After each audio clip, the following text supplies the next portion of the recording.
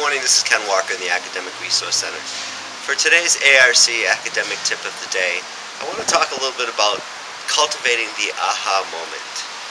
The aha moment is that moment in our lives, in our daily activities, when we've opened up our mind to allow for some spontaneous thinking or problem solving, or epiphanies that may come to us.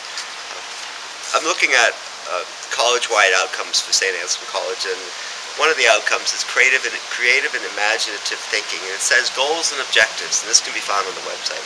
Critical and imaginative thinking is that mode of thinking about any subject, content, or problem in which the thinker improves the quality of his or her thinking by skillfully analyzing, assessing, and reconstructing it.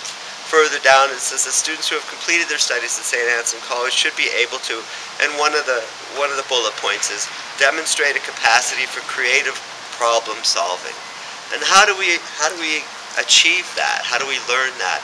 Well, there are courses that are going to teach you about creative problem solving, but I also believe that in our busy lives as students and as employees of the college, we actually have to create moments in which we can pause and reflect, create quiet times in our lives so that we can actually have that aha moment or experience that epiphany.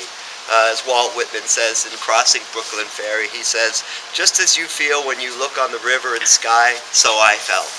Just as any of you is one of a living crowd, I was one of a crowd. Just as you are refreshed by the gladness of the river and bright flow, I was refreshed.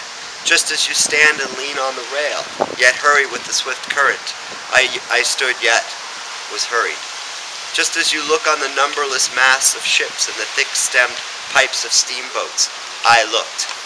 There was some research that was done at Drexel University and Northwestern University, in which researchers used MRI technology and EEG technology, or EEG sensors, to document the neural activity of volunteers who were working to solve word problems. And interestingly, these researchers, quote, found a distinctive spark of high gamma activity that would spike 1/3 of a second before volunteers consciously arrived at an answer. Additionally, the flash of gamma waves stemmed from the brain's right hemisphere, an area involved in handling associations and assembling parts of a problem. This is from an article from a website called MindCrowd, and the article is written by Lauren Migliore, called "The Aha Moment, the Creative Science Behind Inspiration." In addition to noticing this spike of high gamma activity, while experiencing that aha moment, the researchers also noticed that just prior to that spike of high gamma activity, there was a burst of slower alpha band activity over the right visual cortex, an area of the brain that controls our sight, occurring immediately prior to the burst of gamma waves. This unexpected finding suggests that the brain is quieting the neurons in that area to reduce the amount of distraction and visual interference taken in.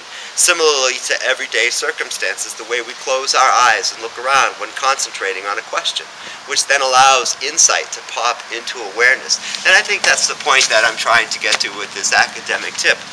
In order for these creative moments, or